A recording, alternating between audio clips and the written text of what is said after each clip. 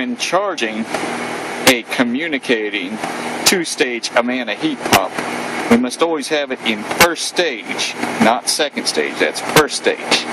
It will not charge properly, and it will not be charged properly in second stage. What you want to get in first stage by disconnecting Y2 inside the air handler, and they both have to be on first stage, the air handler and the condenser.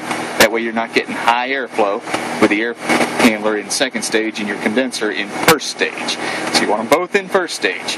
What you want to get is 5 to 7 degrees of superheat and 7 to 9 on the subcool.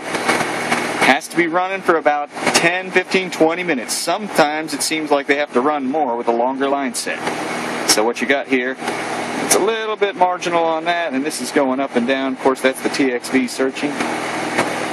And got 7 degrees of subcool. So what I'm going to do, I'm going to add a little bit more. I'm going to go over here, weigh it in.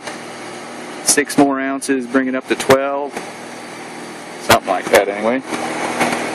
And that should get my subcool up to 8. And we want to have it perfect. Of course, our superheat goes up and down. And if you get within 3 degrees of it, man, you're doing good.